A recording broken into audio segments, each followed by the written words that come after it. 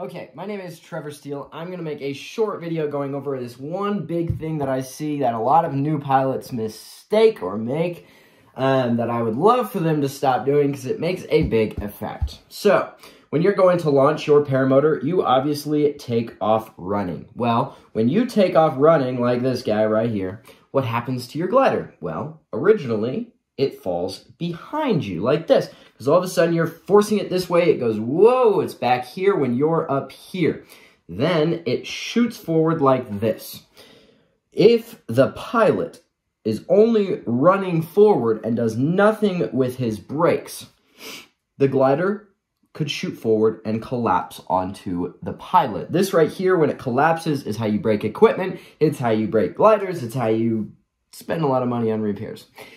Now, if it doesn't collapse, what happens is it often completely unloads. It hits this point right here where it's completely unloaded. All of the weight is on the pilot down here. The paramotor's weight all hits the pilot, which, when you're watching videos of people launch, this point right here is when all of a sudden the pilot kind of sinks down or gets slammed with weight and all of a sudden has to run so much faster and the glider looks like it's directly above him and like it's going to collapse. Now, if you watch an experienced pilot launch, they never have the glider enter this zone right here. They keep the glider in this zone right here. This zone, which is behind the pilot ever so slightly, is where the most lift is produced. If you keep the glider within this zone right here, you can launch faster. You don't have to worry about running with all of the weight on your back like you do if it shoots forward and overflies you. You don't have to worry about it collapsing in on you and breaking lines or shredding the entire glider, which is absolutely no fun. So how do you keep it in this little area right here? Well, it's extremely simple and it's not necessarily easy. It kind of boils down to your understanding of glider control. Mostly, it is just altitude control. Altitude control.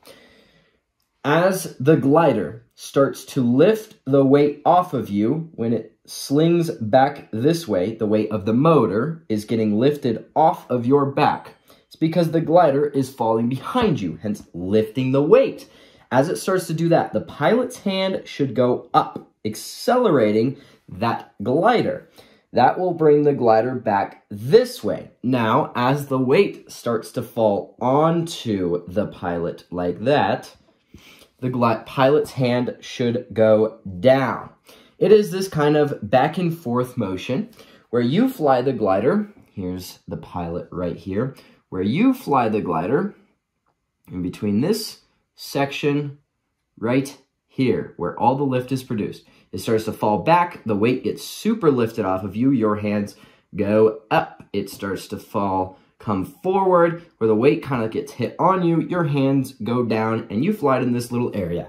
That makes your launches 1, faster, 2, easier, and 3, safer.